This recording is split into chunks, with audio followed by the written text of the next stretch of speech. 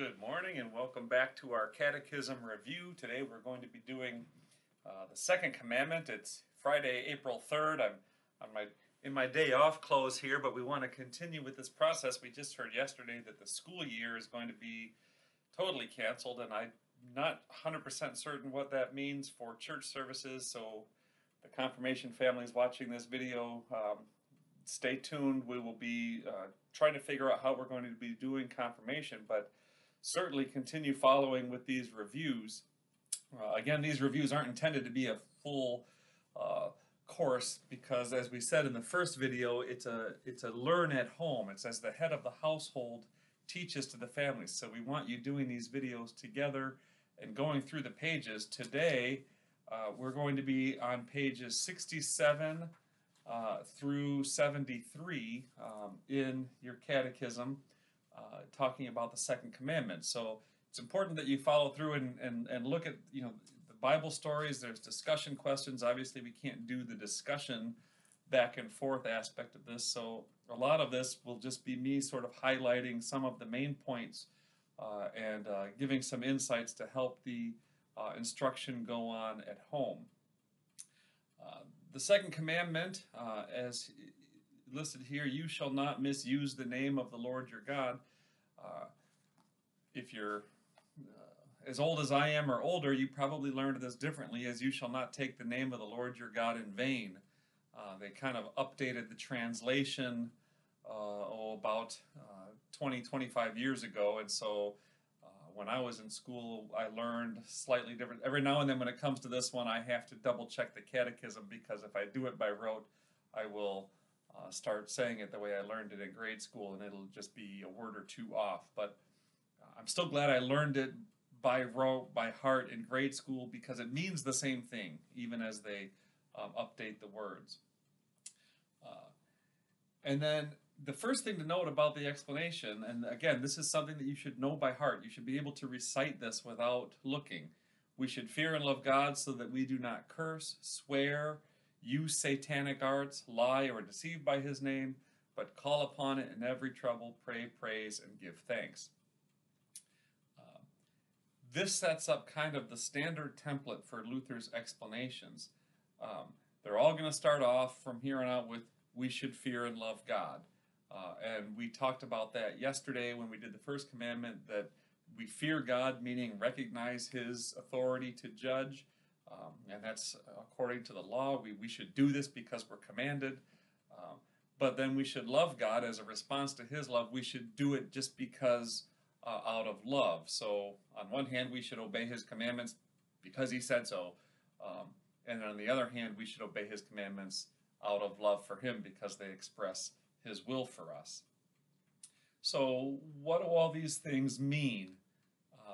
First, what is God's name? And God gives us His name, and you read this in here. There's various Bible studies.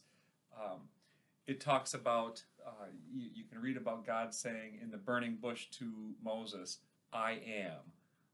In Hebrew, Yahweh, that's sort of God's name, I am. And when Jesus talks about, I am the way, I am the good shepherd, he uses a lot of I am language. That's one of the ways that he is irritating the scribes and the Pharisees, by identifying himself with God. So we talk about Yahweh. Sometimes it's mistranslated Jehovah. I am in your Bible, in the Old Testament, typically wherever that name of God is, it will be translated the Lord with all capital letters. You'll see that in your Bible. It's translating the name of God, which when they translated the Hebrew scriptures into Greek, the rabbis decided that the best way to translate that was the Lord. And so that's why we say, the Lord is my shepherd. We're talking about God, and your Bible will designate that with all capital letters. Obviously, so Jesus is God. You can say Jesus is the name of God. The main way that we know the name of God is the name that He puts upon us in baptism is Father, Son, and Holy Spirit. So we say, in the name of the Father, the Son, and the Holy Spirit, the triune God. So question 42 talks about Yahweh, I am. and Jesus, obviously. But then how we typically use the name of God in our Christian life is the Father, the Son, and the Holy Spirit. That's the name God puts upon us. You'll see people make the sign of the cross when they hear those words, whether it's in an invocation or a blessing or absolution, whatever it is. God revealed his name so that we could be in relationship to him. This is question 43, because he talks about being our Father, us being the children of God. You want to know the people that you're in a relationship. How do we know? Moses asked God in the burning bush, who are you? What should I say to people who ask who sent me? And so God makes himself known. So the first thing that we do is we recognize that that's a serious thing. So when it says, for instance, we should not curse, usually that just means, words that relate to like damn or hell, where you are sitting in God's chair and deciding God's judgments for him. Well, normally when you hear curse words, people aren't seriously saying that, but it's still a violation of this commandment, because what that does is trivialize something that is important. Hell and damnation are not just frivolous things to be tossed around. So we honor this commandment by not saying those things seriously, as though we get to judge people's eternal fate, but also not saying things like that frivolously or unseriously. It doesn't matter if you say, well, I didn't mean it that way. Don't say it that way then, because all you're doing is trivializing something that is divine and serious and important. When you swear, we don't swear by God's name saying, that we're binding God to our choices or decisions. When we swear, we're saying that God has to keep our promises and so forth. So, and again, we don't do that in all seriousness. You don't attach God's signature to things that God didn't say. And we don't do it frivolously either. You shouldn't be saying, oh, I swear to God, this is true. Don't do that, because that's treating something very serious and important and spiritual as just a toss away, gum wrapper kind of thing, and that trivializes the name of God. So we don't curse, we don't swear. What does it mean to use satanic arts? In some translations, it's practice witchcraft, or it's hard to translate. This is referring to anything to do with the occult. So any way that you try to tap into the spiritual world apart from prayer to God the Father through Jesus Christ is forbidden by this commandment. So what would those things be? That would be like seances, tarot decks, palm readers, mediums, Ouija boards, all of these things that are, tell the future or tell your fortune or speak to the dead or things like that. They are all forbidden by this commandment, and we call them satanic arts, but it's basically the occult. Well, why are they forbidden? Well, okay, 99 times out of 100, they're probably fake anyway. Anyone can get up there and say, oh, yes, I'm talking to, the soul of so-and-so. But they're forbidden because they aren't necessarily fake. There is spiritual power in the universe that is not out for your good and is not on God's side, so to speak, and it's to be avoided. Don't tap into it.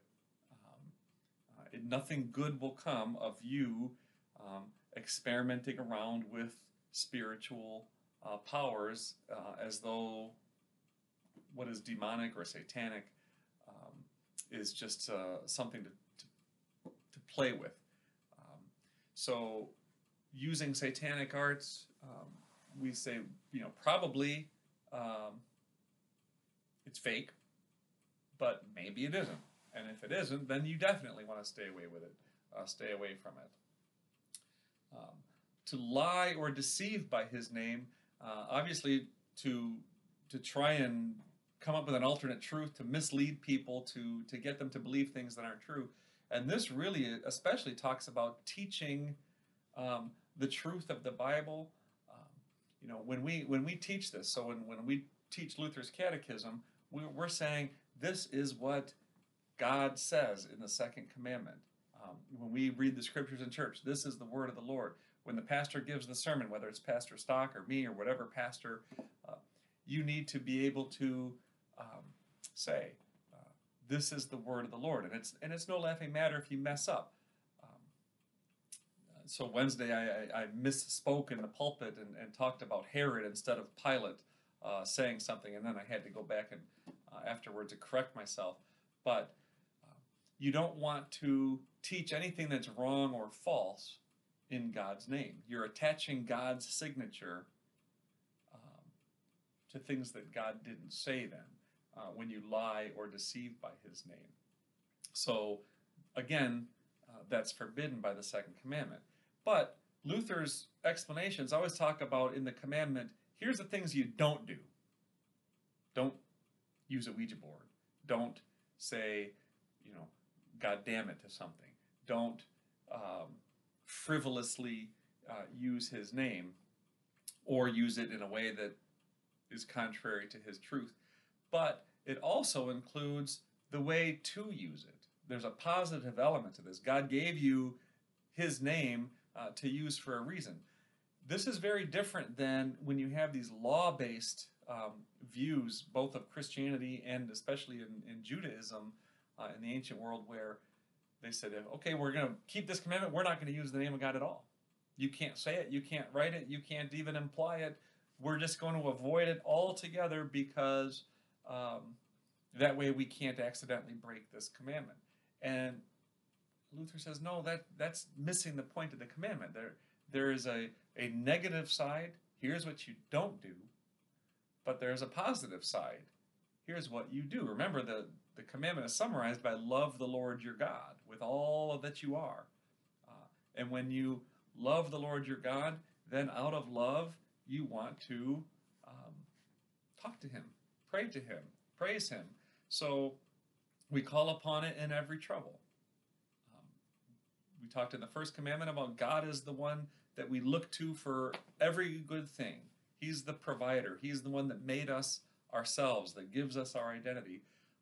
So when something's going wrong, obviously things are going wrong today in the world with this pandemic, with everything just being up in the air, a lot of suffering, a lot of struggling.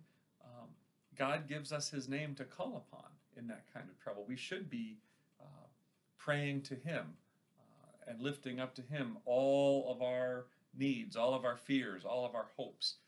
That's what he wants as our loving Father. So we do it because we fear him. He commands us to call upon him, but he also invites us. There's a good reason for us to want to call upon him. So we call upon him in every trouble. We pray. We're going to talk about the Lord's Prayer, but when we get to the Lord's Prayer in this series, we're going to talk about prayer in general. Praise, which is simply acknowledging that he is the glorious creator of everything. You praise him for who he is and what he does, and you do it in his name as one who is in relationship with him, and give thanks. Your heart is filled with gratitude for all that God has done. So as you go through these pages, question 43, what purpose? Question 44 shows you what we don't do, and then what we also do. Question 45 talks about some of the names again in the Bible, Father, Son, and Holy Spirit. You'll see in hymns and prayers different things, Adonai, Lord, God Most High. There's different phrases and so forth, or descriptions for God, and question 45 talks about that. 46 talks about vulgar or coarse language. That's when people break this without, they say, I didn't really mean it. I was just joking around. And, the Bible has things to say about that you should read in question 46. And then 47 talks about oaths. And this is one that has been controversial in the history of the church because If you go to court, you are going to be expected to swear to tell the truth, the whole truth, and nothing but the truth. Maybe with your hand on a Bible. And Christians have sometimes differed as to whether that was a good thing to do. In our Lutheran confessions, we acknowledge that because the secular authority is a rightful, God-pleasing institution, that we can, in good conscience, swear that oath as long as we do then tell the truth. But in the scriptures, we certainly would be told not to do that frivolously, and certainly if you are a witness in court, you absolutely can't lie if you're going to take that oath. And that's question 47. And then it gives you a nice prayer here on page 73 that would be a good thing to do today as part of learning the second commandment. So as an exercise, as you're learning this at home, by the end of the day, you should, and again, if you repeat this out loud 10 times, you're going to know it. You should be able to recite what's in the little box on page 67, and more be thinking about that and letting it take root in your life. And we will continue next week on Monday. Today's Friday, so on Monday we'll continue with the third commandment. Thanks.